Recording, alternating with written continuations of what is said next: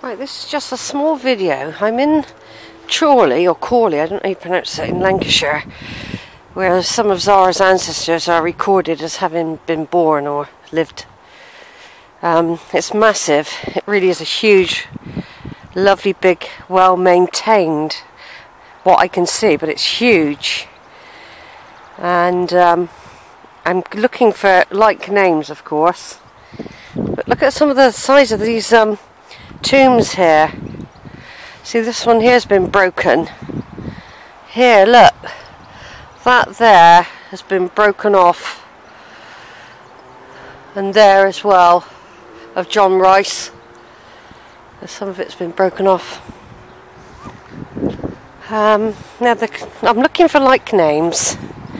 So obviously I'm looking for Rigby and Riding, and there's one further back in your history, and it's called Baxendale. You've got Baxendales in your tree, Zara.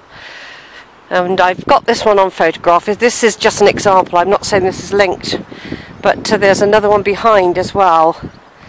But yours are much further back in time, your Baxendales. And remembering, I've just seen another one, remembering that this was a small place years ago. It's much bigger now, it's much more industrial.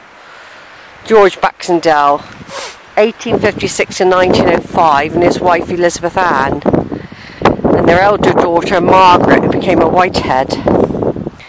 And then I've just seen this one, in the affectionate remembrance of Thomas Baxendale, born December the 2nd, 1849, died November the 13th, 1914. Also Susanna, wife of the above.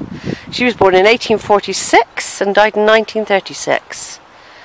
Also Elizabeth Hargreaves, born 1845, died 1927. So this is another one. The Baxendale family. There's Alice Baxendale and her husband Richard. They're much more recent, believe it or not. So already, even though I'd done that one and that one there, I've nearly missed this one. So these could be your relatives, or connected, or have a shared ancestor, more than likely.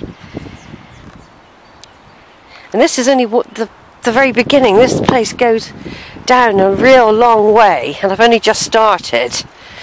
I've just been and had a sneaky McDonald's for Easter Sunday, because this is Easter Sunday, April. Could be the 20th, 2014. See, look how far it goes. It goes all the way down there. I'm going to have great fun. Look at that, a great big sunset, and there's some common names in your family tree here, Baxendales. And there's a couple of other names that I've picked up as well on my way round. But I have taken photographs of them. This is only open to 5 o'clock, and then they strictly lock the gates apparently. So this is just a small video for now.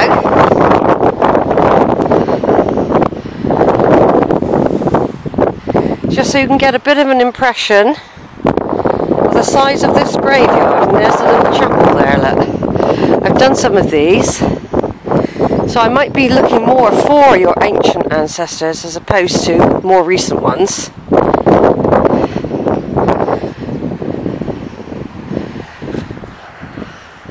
Higham, I think there were some Highams over there. And of course we've got Worthington, Astley.